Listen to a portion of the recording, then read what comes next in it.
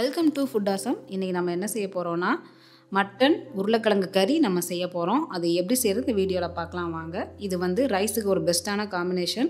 அதை விட உங்களுக்கு வந்து இடியப்பம், தோசை, சப்பாத்தி, இட்லிக்கும் ஒரு பெஸ்ட்டான ஒரு காம்பினேஷன். நீங்கள் இதை ட்ரை பண்ணி பாருங்கள். இப்போ நான் ஃபஸ்ட்டு நம்ம என்ன பண்ண போகிறோன்னா, நான் வந்து மட்டன் வந்து எலும்போட ஒரு 1/2 கிலோ நான் வாங்கி வச்சுருக்கேன். அதை நல்லா நம்ம 4 தடவை நல்லா வாஷ் பண்ணிடலாம். வாஷ் பண்ணிவிட்டு நம்ம குக்கரில் வந்து அதை ஆட் பண்ணிவிட்டு அதுக்கப்புறமா மஞ்சள்தூள் 1/2 டீஸ்பூன், இஞ்சி பூண்டு பேஸ்ட் 1 டீஸ்பூன் நம்ம சேர்த்துக்கிட்டு நல்லா நம்ம வந்து மிக்ஸ் பண்ணிடலாம். ஏன்னா நம்ம ஸ்டார்டிங்லேயே வந்து மட்டனை நல்லா வேக வச்சு நம்ம எடுத்துக்குவோம். அதுக்கப்புறமா நம்ம 1/2 கிலோ மட்டனுக்கு நான் 1 கப் தண்ணி தான் நம்ம வந்து ஆட் பண்ணுறோம். இப்போ மட்டன் வெந்துருச்சுன்னா ரொம்ப உங்களுக்கு அளவு வந்து கம்மியாயிரும். அதனால் இப்போ நம்ம அதை குக்கரில் நம்ம வேக வச்சு நம்ம எடுத்துக்கலாம். மட்டனுக்கு தேவையான உப்பு ஒரு 1/2 டீஸ்பூன் நம்ம வந்து ஆட் பண்ணிக்கலாம். அதுக்கப்புறமா கொஞ்சமாக நம்ம வந்து கருவேப்பிலை நம்ம ஆட் பண்ணிக்கலாம். இந்த மாதிரி நம்ம கருவேப்பிலை சேர்க்கும்போது நல்லா வாசமாக இருக்கும் குழம்பு, உங்களுக்கு ரொம்ப நல்லாயிருக்கும். அந்த கருவேப்பிலை ஃப்ளேவர் உங்களுக்கு கிடைக்கும். நீங்கள் வேண்டாம்னா நீங்கள் ஸ்கிப் பண்ணிடுங்க. அதுக்கப்புறமா இப்போ நம்ம வந்து குக்கரை வந்து நம்ம க்ளோஸ் பண்ண போகிறோம்.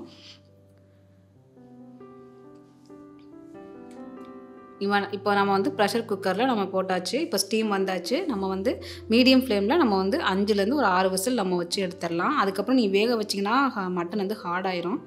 இப்போ நம்ம கடாயில் வந்து 2 டேபிள் ஸ்பூன் நம்ம எண்ணெய் ஊற்றிக்கலாம். எண்ணெய் ஊற்றிட்டு அந்த பிரிஞ்சி இலை ஒரு 2 ஆட் பண்ணிக்கலாம். அதுக்கப்புறமா பட்டை வந்து 2 பீஸ் சின்ன ஒரு 2 இன்ச் அளவில் நம்ம ஆட் பண்ணிக்கலாம்.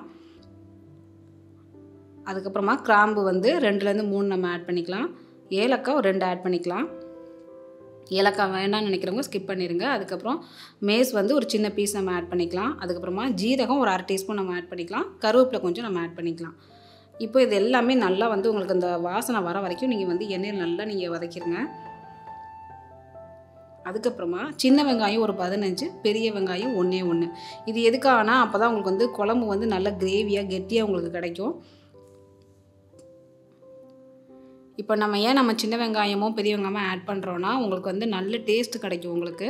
அதே டைம் கிரேவியும் உங்களுக்கு நிறையா கிடைக்கும். இல்லை உங்களுக்கு பெரிய வெங்காயம் வேண்டாம்னா நீங்கள் ஃபுல்லாகவே நீங்கள் வந்து ஒரு 20 வெங்காயம் நீங்கள் சின்ன வெங்காயம் ஆட் பண்ணிக்கோங்க. அதுக்கப்புறமா இஞ்சி பூண்டு பேஸ்ட்டு வந்து நம்ம 1 டீஸ்பூன் நம்ம வந்து ஆட் பண்ணிக்கலாம். நம்ம ஆல்ரெடி நம்ம மட்டன் வேக வைக்கிறதுல 1 டீஸ்பூன் நம்ம ஆட் பண்ணியிருக்கோம். அதனால் இதில் வந்து 1 டீஸ்பூன் ஆட் பண்ணால் போதும். இப்போ அந்த பச்சை வாசனை போகிற வரைக்கும் நல்லா நம்ம வதக்கிடலாம். அதே டைம் சின்ன வெங்காயம் ரொம்ப வதங்கக்கூடாது.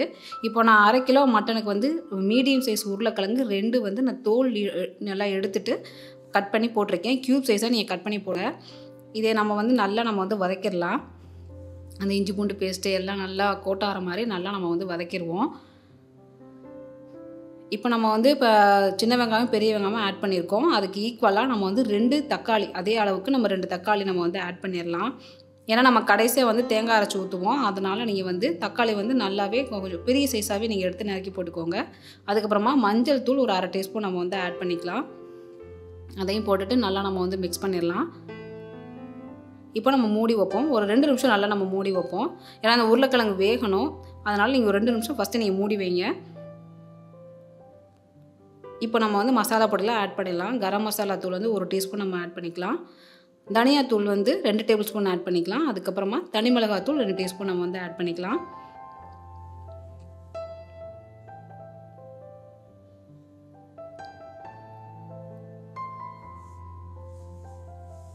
இப்போ நம்ம தனியாத்தூள் வந்து 2 டேபிள் ஸ்பூன் நம்ம ஆட் பண்ணிட்டோம். நீங்கள் அதுக்கு மேலே ஆட் பண்ணிங்கன்னா ரொம்ப குழம்பு வந்து கெட்டியாக இருக்கும். அதனால் நீங்கள் 2 டேபிள் ஸ்பூன் கரெக்டான அளவு தான். அதுக்கப்புறமா உப்பு, குழம்புக்கு தேவையான உப்பு வந்து நீங்கள் உங்கள் டேஸ்ட்டுக்கு தகுந்த மாதிரி நீங்கள் ஆட் பண்ணிக்கோங்க. இப்போ இது எல்லாத்தையும் இந்த பச்சை வாசனை போகிற வரைக்கும் நல்லா நம்ம வந்து வதக்கிடலாம். அந்த உருளைக்கிழங்குலையும் நல்லா கோட் ஆகணும். ஸோ இப்போ நல்லா நம்ம வதக்கிடலாம். இப்போது நல்லா வதக்கியாச்சு. இந்த டைம் நம்ம வந்து தண்ணி ஊற்றி நம்ம உருளைக்கிழங்கை வந்து நல்லா நம்ம வேக வச்சு எடுத்துக்கணும். இப்போ நான் வந்து தண்ணி வந்து 2 கப் நான் வந்து ஆட் பண்ணிக்கிறேன். ஏன்னா அந்த உருளைக்கிழங்கு வேகணும். அதனால் நம்ம 2 கப்பு நம்ம வந்து ஆட் பண்ணிக்கலாம்.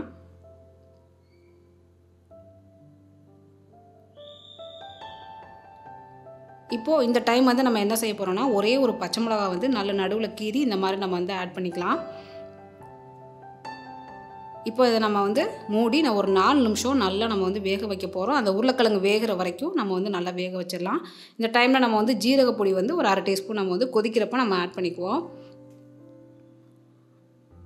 ஜீரக பொடி ஆட் பண்ணதுக்கப்புறமா நல்லா நம்ம மிக்ஸ் பண்ணி விட்டுட்டு நம்ம வந்து 4 to 5 மினிட்ஸ், அதாவது உருளைக்கிழங்கு வேகிற வரைக்கும், அது வரை நம்ம நல்லா வேக வச்சு நம்ம எடுத்துக்கலாம். இப்போ பாருங்கள் மட்டன் நல்லா வெந்துருச்சு. இப்போ பாருங்கள் நான் ஊற்றுன தண்ணி பாருங்கள் எவ்வளோ இருக்குது பாருங்கள். ஸோ நீங்கள் மட்டன் வேக வைக்கும்போது நீங்கள் குறைவான அளவே நீங்கள் தண்ணி வந்து சேர்த்துக்கோங்க. இப்போ பாருங்கள் சூப்பராக வெந்துருச்சு. இப்போ பாருங்கள் உருளைக்கிழங்கும் நல்லாவே வெந்துருச்சு. பாருங்கள் நான் கரண்டியை வச்சு நான் ப்ரெஸ் பண்ணும்போது பாருங்கள் உருளைக்கிழங்கு உடையுது. ஸோ நல்லா வெந்துருச்சு. இந்த டைம் நம்ம வந்து வேக வச்ச மட்டனை வந்து நம்ம வந்து ஆட் பண்ணிடலாம். இப்போ மட்டன் போட்டதுக்கப்புறமா நல்லா நம்ம வந்து மிக்ஸ் பண்ணிடலாம். இந்த மாதிரி நீங்கள் வந்து போன்லெஸ்லேயே நீங்கள் வந்து ட்ரை பண்ணலாம், ரொம்ப நல்லாயிருக்கும். இப்போ நம்ம வந்து தேங்காய் பேஸ்ட் நம்ம செய்ய போகிறோம். அதுக்கப்புறம் வந்து இப்போ ஜாரில் வந்து நம்ம வந்து 1/4 தேங்காவும் 1/2 டீஸ்பூன் நம்ம வந்து சோம்பும் நம்ம ஃபஸ்ட் நான் இப்போ ஆட் பண்ணியிருக்கேன். அதுக்கப்புறமா மிளகு வந்து ஒரு 1/2 டீஸ்பூன் அதையும் ஆட் பண்ணியிருக்கேன். இப்போ இதை வந்து நைஸாக நம்ம பேஸ்ட்டாக நம்ம அரைச்சி எடுத்துக்கலாம். பாருங்கள் நல்லா நைஸாக அரைச்சி பேஸ்ட்டாக எடுத்தாச்சு. ரொம்ப தண்ணி சேர்க்கக்கூடாது, நல்லா மையாக நீங்கள் வந்து அரைச்சி எடுத்துக்கிட்டால் போதும். இப்போ பாருங்கள் மட்டன் போட்டதுக்கப்புறமா நல்லா கொதிக்குது, அந்த எண்ணெயெல்லாம் நல்லா பிரிஞ்சு வந்துருச்சு பாருங்கள். இப்போ நம்ம இந்த டைம் வந்து நம்ம வந்து அரைச்ச நம்ம தேங்காய் பேஸ்ட்டை நம்ம வந்து ஆட் பண்ணிடலாம். இப்போ எல்லாமே நல்லா வந்து மிங்கிள் ஆயிடுச்சு. இந்த டைம் நம்ம வந்து அரைச்சதை வந்து சேர்த்துடலாம். பாருங்கள் நான் வந்து ஆட் பண்ணிட்டேன். நீங்கள் ரொம்ப தேங்காய் அரைச்சி ஊற்றிட்டிங்கன்னா குழம்பு வந்து உங்களுக்கு வந்து இனிக்கும். அதே டைம் நீங்கள் வந்து நைட்டு வந்து நீங்கள் இட்லிக்கோ தோசைக்கோ இல்லை இடியப்பத்துக்கோ இல்லை சப்பாத்திக்கோ எதுக்கு நீங்கள் சேர்த்துட்டாலும் ஒரு ஸ்வீட்டாக இருக்கும். அதனால் நீங்கள் தேங்காய் வந்து கம்மியான அளவே நீங்கள் நான்வெஜ்ஜுக்கு வந்து அரைச்சி ஊற்றுங்க, அப்போ தான் நல்லாயிருக்கும் உங்களுக்கு. இப்போ நம்ம தேங்காய் அரைச்சி ஊற்றினதுக்கப்புறமா 1 நிமிஷம் நம்ம கொதிக்க விட்டால் போதும். இப்போ நான் ஜாரில் வந்து கொஞ்சமாக தண்ணி வந்து கலக்கி நான் ஊற்றுறேன். அந்த தேங்காயோட அந்த பச்சை வாசனைலாம் போகணும்ல, அதுக்காக 1 மினிட் நம்ம நல்லா கொதிக்க விட்டுருவோம். இப்போ பாருங்கள் குழம்பு நல்லா திக்காக ரொம்ப ஃப்ளேவராக வாசனையாகவும் இருக்குது. இது நீங்கள் வந்து இதுக்கு வந்து ரைஸு இடியப்பம் சப்பாத்திக்கு ரொம்பவே நல்லாயிருக்கும். பாருங்கள் சூப்பரான சுவையான மட்டன் உருளைக்கிழங்கு கறி நமக்கு தயாராகிடுச்சு. இதை நீங்கள் செஞ்சு பார்த்துட்டு எனக்கு கமெண்ட் பண்ணுங்கள். இந்த வீடியோ பிடிச்சிருந்ததுன்னா உங்கள் ஃப்ரெண்ட்ஸுக்கு நீங்கள் ஷேர் பண்ணுங்கள், லைக் பண்ணுங்கள். நன்றி.